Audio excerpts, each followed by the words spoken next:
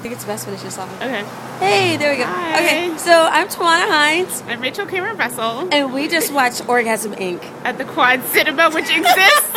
We took forever to find. On West 13th. We didn't take forever to find. Okay, well, Rachel's like, oh, it's on 13th, and I don't know, 6th or 3rd. No, I knew where it was, but then she made me nervous, like we were lost. Yeah. Okay. So that's 25 so we seconds. went to the 10 p.m. showing, and we were the only. There were 2 other people there. So exactly. Yeah.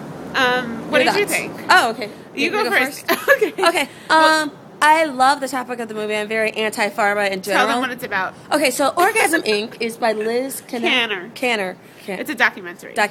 Independent film documentary about sexualization of pharmaceuticals or pharmaceuticalization. Around female sexuality. Exactly.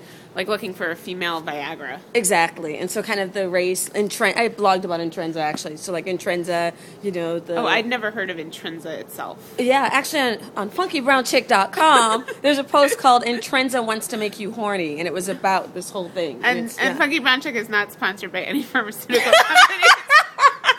So there's no conflict of interest. No, exactly. I'm very anti-pharma, actually. So in the documentary, she follows several companies who are trying to get female arousal drugs, but I thought what the most interesting thing was she kind of talked about the FDA approval process and how they have to have a disease to market these products, and the disease became female sexual dysfunction. Exactly. Or that was what they created, basically. Yeah, the fact that pharma created the actual disease is pretty fascinating and fucked up. And they interviewed Carol Queen, who is a sexologist with Vibrations. They interviewed Carol Queen, who's a sexologist with Vibrations, and what I thought was interesting, I'm trying to talk fast, is that she said female sexual dysfunction is like the hysteria of the 21st century, and I thought that was a really apt analogy. I completely agree with you on that, and not only that, I thought it was really good because the film, several people commented throughout, is that tying this not only to like female hysteria, but also like female genital mutilation, when we talk about kind of like designer labia and all this stuff or whatever. And Leonore Tiefer, who's an activist. Kick ass. She's kick ass. I'm reaching out to you, Leonore.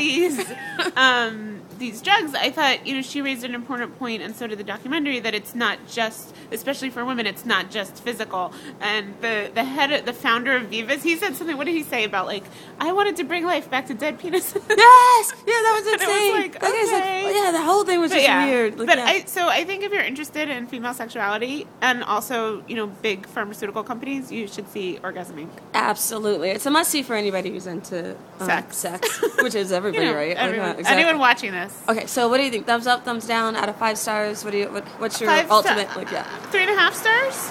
Out of 4 5? stars? Hater! I'm a hater! I just said go see it! Okay. I mean, I thought I don't want to... Now I'm gonna not say anything. Don't be self-conscious. Oh, sweet pea, no. No, honey. Oh, don't be self-conscious. You just yelled at me, hater.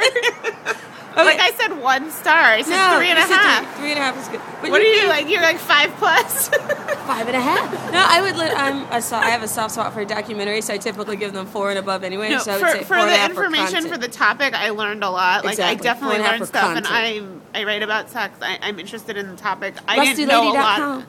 .blogspot.com. LustyLady.blogspot.com. But thank you. Okay, so Orgasm Inc. And I think, you know what? We'll link to it. I was going to say, I think it's orgasminc.org. Yeah, like orgasm, which was clever. Very good, clever. Orgasminc.org. Okay. So go there to find out more. All right. Bye. Bye.